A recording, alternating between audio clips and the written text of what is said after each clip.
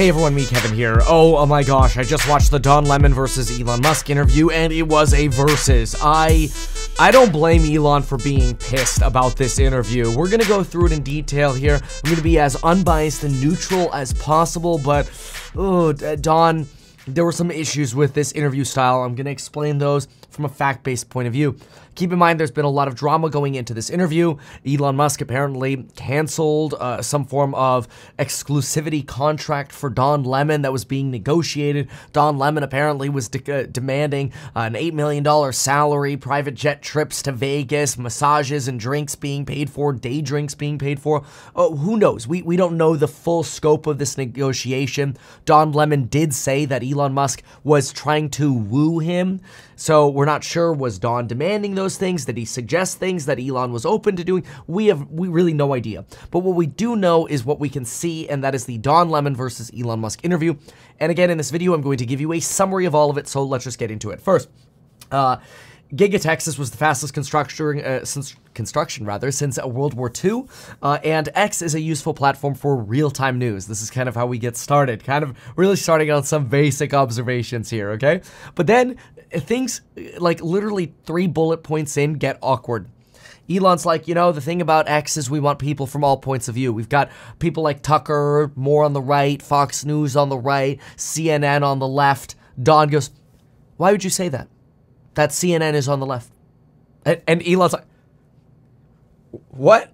Like, who doesn't think CNN leads left? I think we can, of course, say that is very much the mainstream opinion, that CNN is going to have a left lean. I think we can say that with almost certainty. Of course, we can't say with 100% certainty, because I'm sure there are some people at CNN that are trying to be as unbiased as possible, right?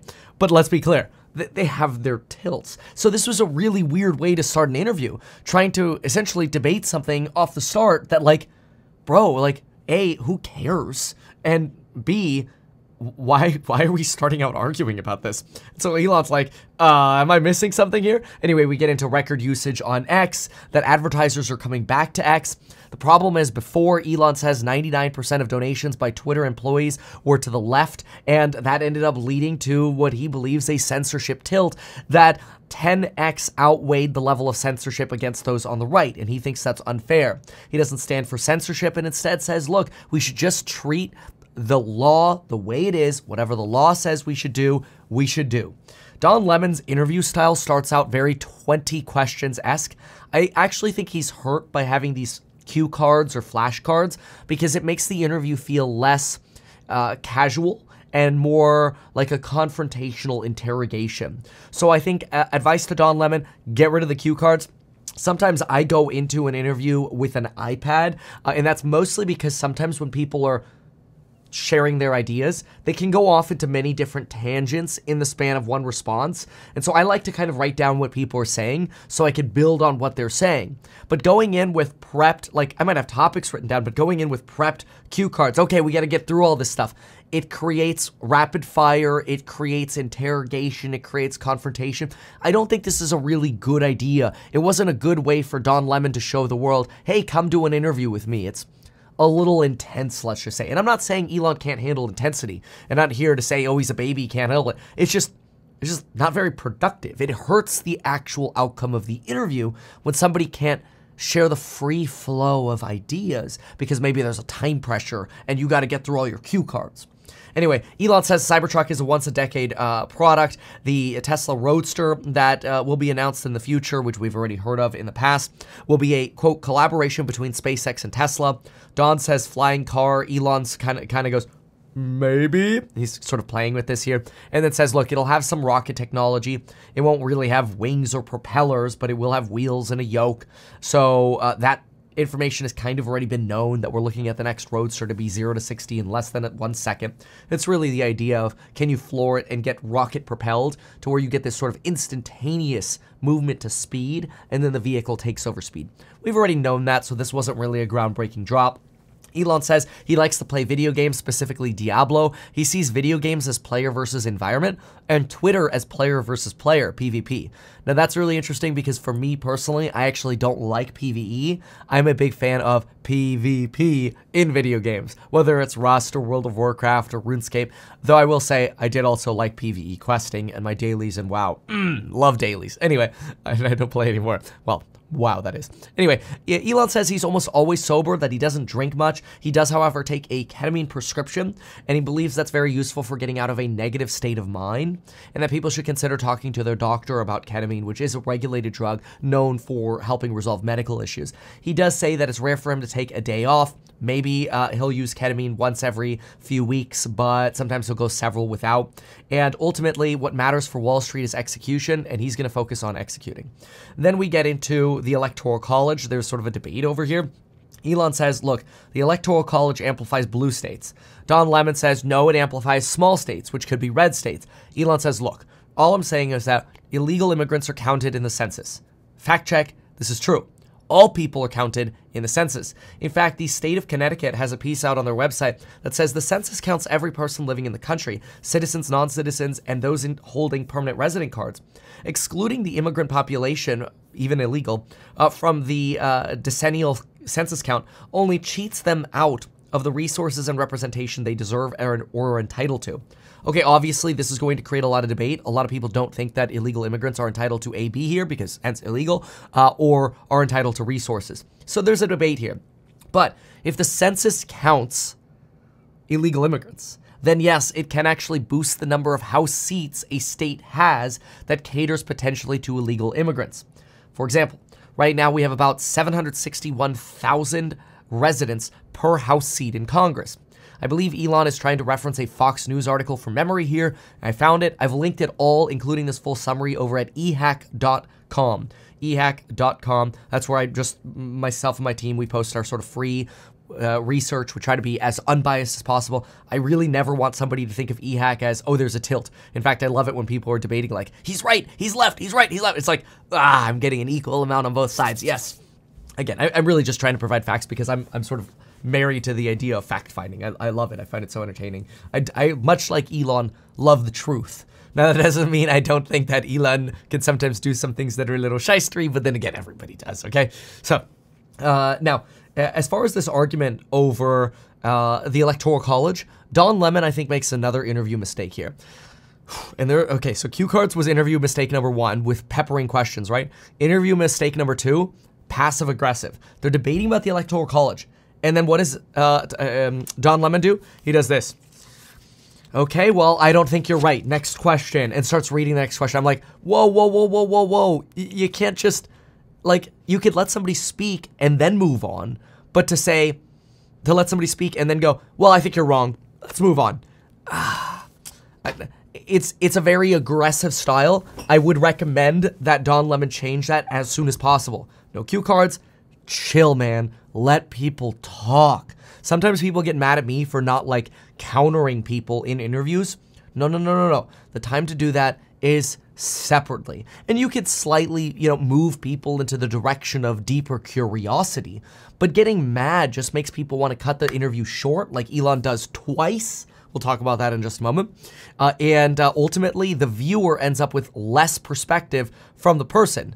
So you're net losing that way. Anyway, Elon says Democrats have the incentive to let immigrants in. And then we get into talking about sort of great replacement theory. Elon says the media is a terrible judge of character. Don then tries to go down this rabbit hole, which he almost does for the rest of the interview, which is why I didn't really like this interview. It's like, well, don't you have a responsibility to moderate the truth? And what Don's really setting up is, hey, you're a big, powerful person with a big social media platform. Isn't it incumbent upon you to moderate the truth and make sure we don't have racism and hate speech in the country? And Elon's like, look, I care. That's why we have community notes. We care about the truth, but we're only going to take things down to that are illegal.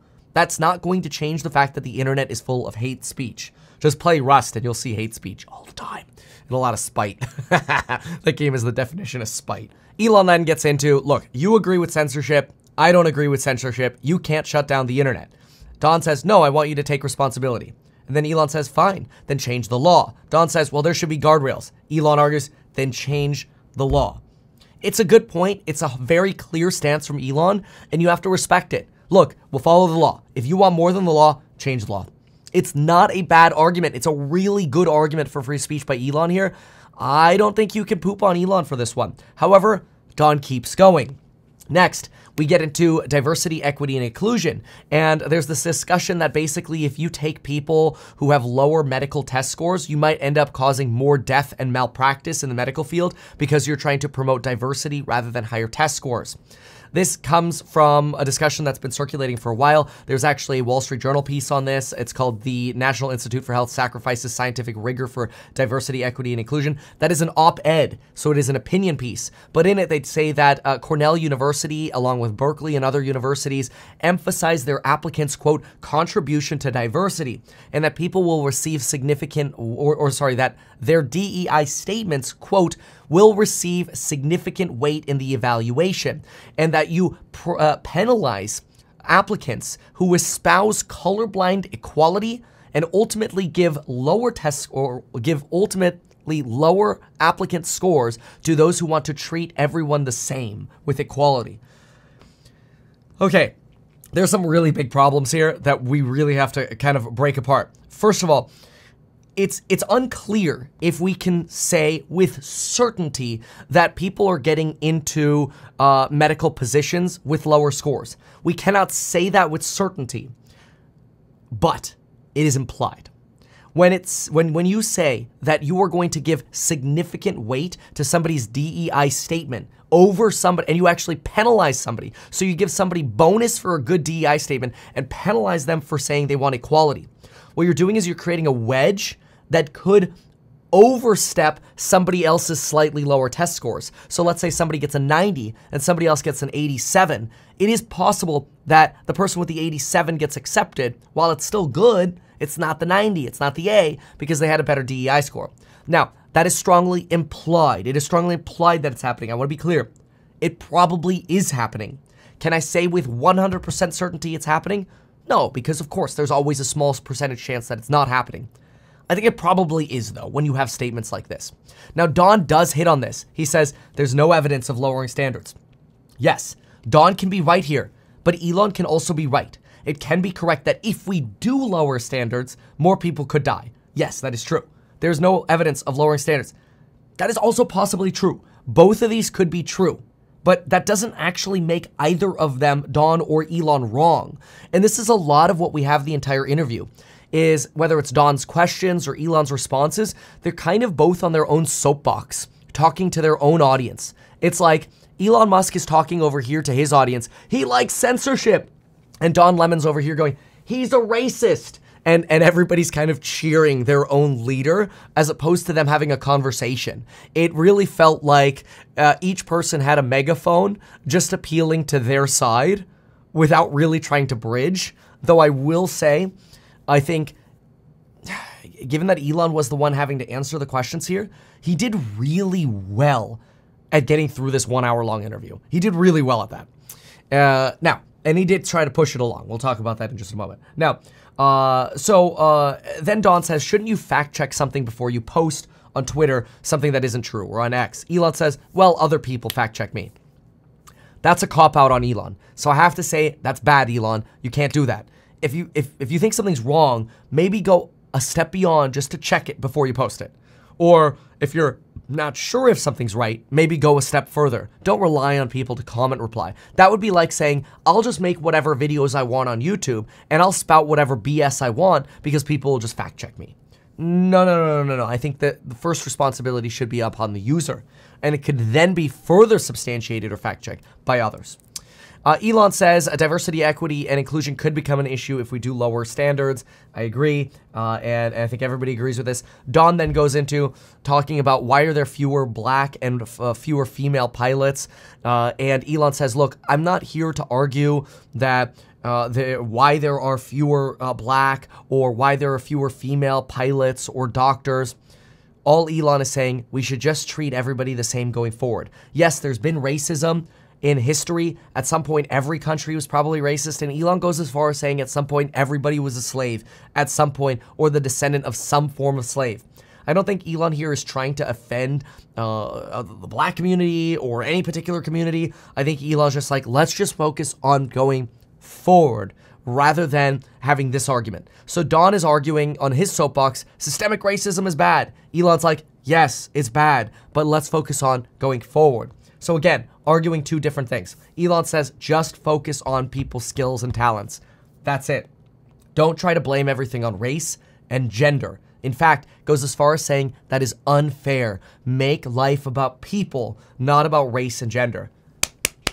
Hands off to Elon on that one. Absolutely. Don goes into, well, I've been discriminated against, and Elon's like, well, but you're successful. Okay, none of this matters. None of this matters. Okay, just because Don maybe is successful and some, you know, in the way some people view him, great, and just because Elon's successful, you know, like, these are case studies that don't matter.